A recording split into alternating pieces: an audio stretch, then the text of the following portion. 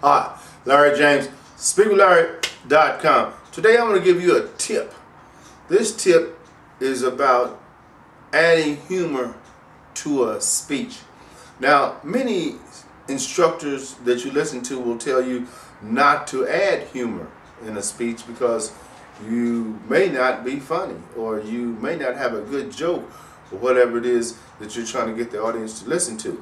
But even if you're not spontaneously witty, you can add humor to a speech by planning ahead to, let's say, share stories, inoffensive ones that you've practiced on with friends.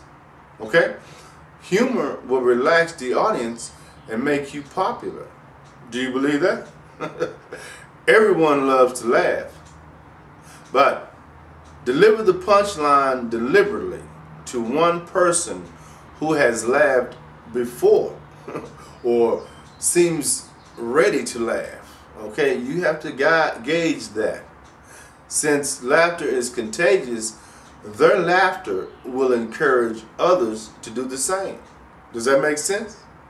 Now, if no one laughs, don't worry about it. Just keep it moving. SpeakWithLarry.com.